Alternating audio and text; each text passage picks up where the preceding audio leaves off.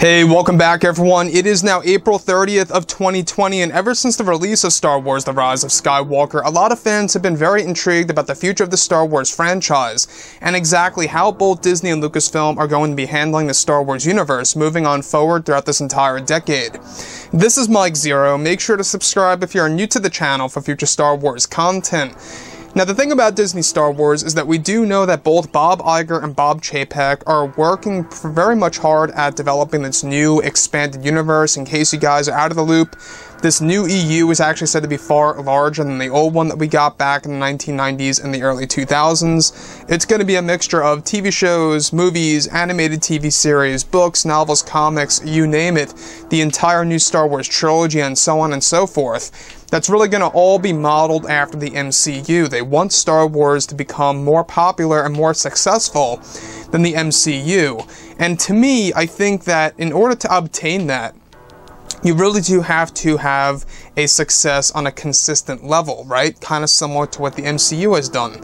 So when we look at everything related to the Star Wars fans, as of right now, a lot of them are very much up in arms over one specific project that Kathleen Kennedy has full creative control over, and that is, of course, the all-female led Star Wars TV series for Disney Plus that is actually said to be in current development by Leslye Headland from Russian Dolls. Now, Leslye Headland, in case you guys did not know, her main focus is to include identity politics, real-world issues, personal agendas to its maximum for this new Star Wars universe, and I think that's going to be a big disaster for a lot of fans. Now, on top of all of this, now that both Disney and Lucasfilm are finished with The Rise of Skywalker, they are focused on their new Star Wars trilogy of films as well as the new Star Wars universe. Now, it's explained that currently both Bob Chapek and Bob Iger are working together as a team in order to create a better and brighter future for the Star Wars franchise, and that they are hard at work on developing the new Star Wars universe that George Lucas, Dave Filoni, and Jon Favreau will be involved with.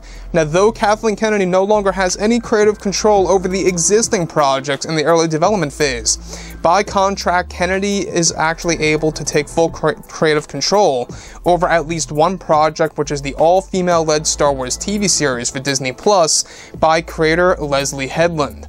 Now, it's noted that one of the big plans by Leslye Headland is to not only ignore George Lucas's vision, but that she also wants to ignore the fans and the Star Wars community entirely when it comes to the Star Wars franchise.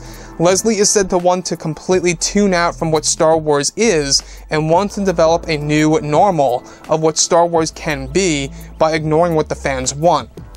Now, Leslye Headland is described to view the Star Wars community as a distraction when writing a series or a project, and that so she is actually said to have a plan in place in taking some advice from director Rian Johnson to ignore the fans and to focus on her own work and progress. Now, Leslye Headland and Kathleen Kennedy are said to be in the works of getting Rian Johnson on board as a director for their new female-led Star Wars TV series, and that Leslye Headland loves The Last Jedi and what Rian Johnson created.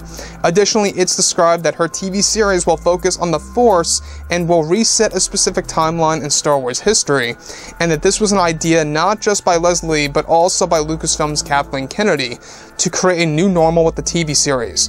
Now, Leslye is said to have a goal to make the series have a different tone for Star Wars, and that by ignoring the fans and their wants and needs for Star Wars, and also by getting rid of George Lucas's vision for Star Wars, Leslie's main goal is to make a Star Wars TV series that is not held by a foundation of Star Wars fans, but to rather attract brand new Star Wars fans from the ground up.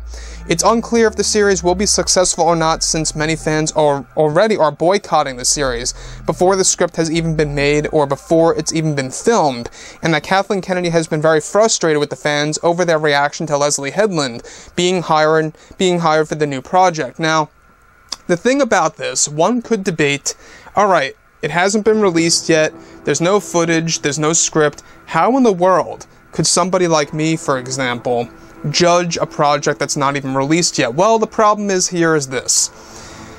It's a all-female led Star Wars TV series just for the sake of doing it.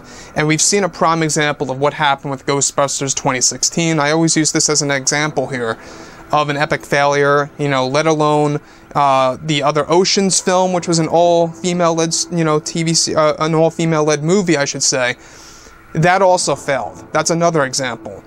So when we look at everything related to Star Wars, this is obviously going in the same direction. There's no doubt about it. If this was just a regular TV series that maybe involved Leslye Headland, maybe doing, one female lead, that's a different story. But this is going to be an all-female-led Star Wars TV series, which I think is way overboard and is a little out there. Now, when we think about Star Wars, obviously, the fact that she wants to ignore the fans, ignore the Star Wars community, and even George Lucas's vision, this just tells us that it's going to be a colossal failure, and it's really not going to meet expectations on any level. In fact, there's a lot of women out there, as we speak right now, that are totally against this concept, totally against this project, and they are also against it. So that pretty much is the proof right there that it's not going to work. So with that being said, guys, drop a comment below. Let me know what you think about all of this in the comments. And if you guys did enjoy the content for today, do make sure to drop a thumbs up on this video to support the channel. I thank you all so very much for the kind support, and I'll catch you guys next time.